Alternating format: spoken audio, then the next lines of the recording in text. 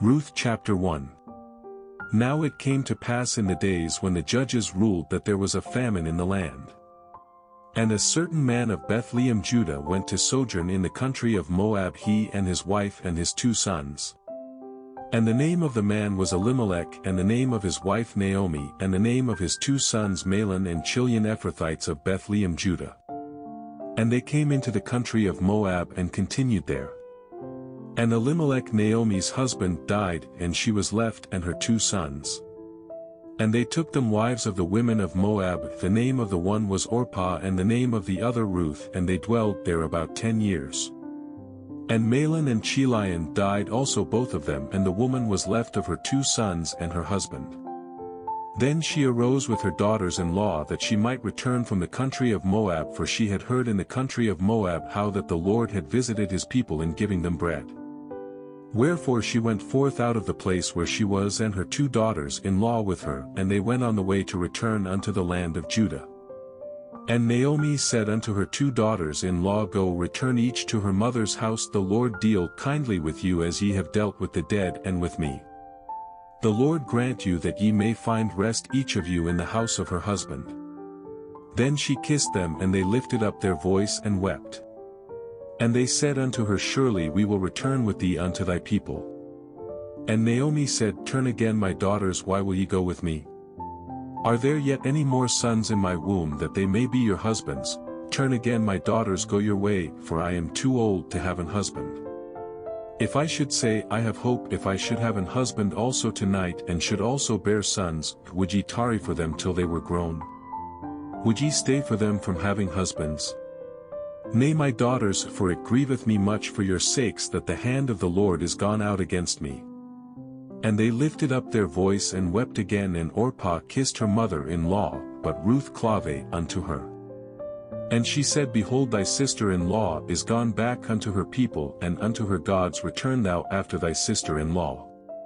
And Ruth said, Entreat me not to leave thee or to return from following after thee, for whither thou goest I will go, and where thou lodgest I will lodge, thy people shall be my people, and thy God my God, where thou deest will I die, and there will I be buried. The Lord do so to me, and more also, if aught but death part thee and me. When she saw that she was steadfastly minded to go with her, then she left speaking unto her. So they 2 went until they came to Bethlehem. And it came to pass when they were come to Bethlehem that all the city was moved about them, and they said, Is this Naomi? And she said unto them, Call me not Naomi, call me Mara, for the Almighty hath dealt very bitterly with me. I went out full, and the Lord hath brought me home again empty. Why then call ye me Naomi, seeing the Lord hath testified against me, and the Almighty hath afflicted me? So Naomi returned, and Ruth the Moabitess her daughter-in-law with her, which returned out of the country of Moab, and they came to Bethlehem in the beginning of barley harvest. Ruth chapter 2. And Naomi had a kinsman of her husband's, a mighty man of wealth of the family of Elimelech, and his name was Boaz.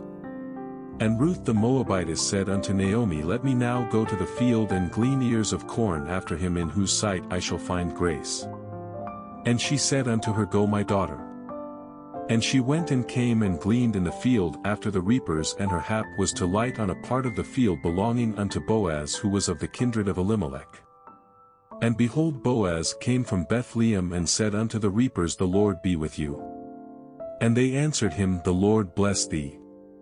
Then said Boaz unto his servant that was set over the reapers, Whose damsel is this? And the servant that was set over the reapers answered and said, It is the Moabitish damsel that came back with Naomi out of the country of Moab. And she said, I pray you, let me glean and gather after the reapers among the sheaves. So she came, and hath continued even from the morning until now, that she tarried a little in the house. Then said Boaz unto Ruth, Hearest thou not, my daughter?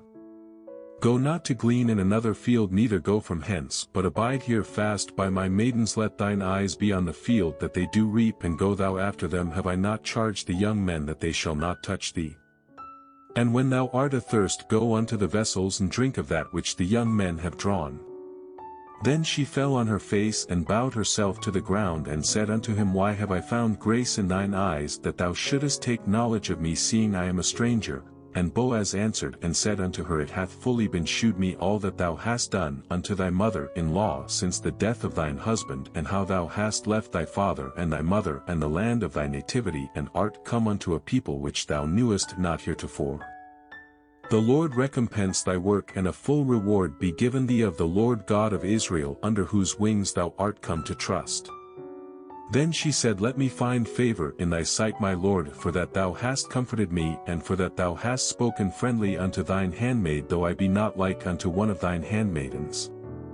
And Boaz said unto her, At mealtime come thou hither, and eat of the bread, and dip thy morsel in the vinegar.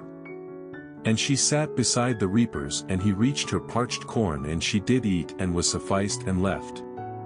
And when she was risen up to glean, Boaz commanded his young men, saying, Let her glean even among the sheaves, and reproach her not, and let fall also some of the handfuls of purpose for her, and leave them, that she may glean them, and rebuke her not.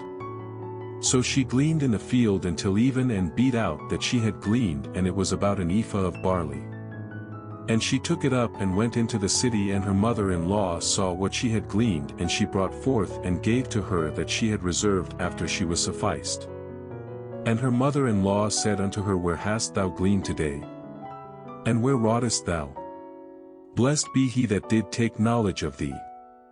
And she shewed her mother-in-law with whom she had wrought, and said, Theman's name with whom I wrought today is Boaz. And Naomi said unto her daughter-in-law, Blessed be he of the Lord, who hath not left off his kindness to the living and to the dead. And Naomi said unto her, The man is near of kin unto us, one of our next kinsmen. And Ruth the Moabitess said, He said unto me also, Thou shalt keep fast by my young men until they have ended all my harvest. And Naomi said unto Ruth her daughter-in-law, It is good, my daughter, that thou go out with his maidens, that they meet thee not in any other field. So she kept fast by the maidens of Boaz to glean unto the end of barley harvest and of wheat harvest, and dwelt with her mother-in-law. Ruth chapter 3. Then Naomi her mother-in-law said unto her, My daughter, shall I not seek rest for thee, that it may be well with thee? And now is not Boaz of our kindred, with whose maidens thou wast? Behold, he winnoweth barley tonight in the threshing floor. Wash thyself therefore, and anoint thee, and put thy raiment upon thee, and get thee down to the floor, but make not thyself known unto the man until he shall have done eating and drinking. And it shall be, when he lieth down, that thou shalt mark the place where he shall lie, and thou shalt go in and uncover his feet, and lay thee down, and he will tell thee what thou shalt do. And she said unto her, All that thou sayest unto me I will do. And she went down unto the floor, and did according to all that her mother-in-law bade her. And when Boaz had eaten and drunk, and his heart was merry, he went to lie down at the end of the heap of corn, and she came softly and uncovered his feet, and laid her down. And it came to pass at midnight that the man was afraid, and turned himself, and behold, a woman lay at his feet. And he said, Who art thou? And she answered, I am Ruth thine handmaid, spread therefore I skirt over thine handmaid, for thou art a near kinsman. And he said, Blessed be thou of the Lord, my daughter, for thou hast shewed more kindness in the latter end than at the beginning, inasmuch as thou followedst not young men, whether poor or rich. And now, my daughter, fear not, I will do to thee all that thou requirest, for all the city of my people doth know that thou art a virtuous woman. And now it is true that I am thy near kinsman, howbeit there is a kinsman nearer than I. Tarry this night, and it shall be in the morning, that if he will perform unto thee the part of a kinsman, well, let him do the kinsman's part, but if he will not do the part of a kinsman to thee, then will I do the part of a kinsman to thee, as the Lord liveth, lie down until the morning. And she lay at his feet until the morning, and she rose up before one could know another. And he said, Let it not be known that a woman came into the floor. Also he said, Bring the veil that thou hast upon thee, and hold it. And when she held it, he measured 6 measures of barley, and laid it on her, and she went into the city. And when she came to her mother-in-law, she said, Who art thou, my daughter? And she told her all that the man had done to her. And she said, These 6 measures of barley gave he me, for he said to me, Go not empty unto thy mother-in-law. Then said she, Sit still, my daughter, until thou know how the matter will fall, for the man will not be in rest until he have finished the thing this day. Ruth chapter 4. Then went Boaz up to the gate and sat him down there, and behold, the kinsman of whom Boaz spake came by, unto whom he said, Ho, such a one! Turn aside, sit down here. And he turned aside and sat down. And he took 10 men of the elders of the city, and said, Sit ye down here. And they sat down. And he said unto the kinsman, Naomi, that is come again out of the country of Moab, selleth a parcel of land which was our brother Elimelech's, and I thought to advertise thee, saying, Buy it before the inhabitants and before the elders of my people. If thou wilt redeem it, but if thou wilt not redeem it, then tell me, that I may know, for there is none to redeem it beside thee, and I am after thee. And he said, I will redeem it.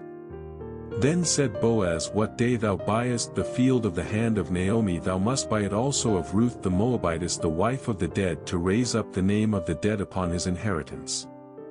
And the kinsman said, I cannot redeem it for myself, lest I mar mine own inheritance. Redeem thou my right to thyself, for I cannot redeem it.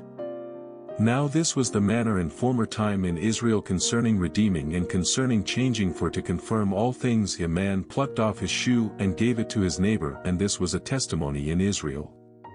Therefore the kinsman said unto Boaz, Buy it for thee. So he drew off his shoe. And Boaz said unto the elders and unto all the people, Ye are witnesses this day that I have bought all that was Elimelech's and all that was Chilion's and Mahlon's of the hand of Naomi. Moreover, Ruth the Moabitess, the wife of Mahlon, have I purchased to be my wife, to raise up the name of the dead upon his inheritance, that the name of the dead be not cut off from among his brethren, and from the gate of his place ye are witnesses this day.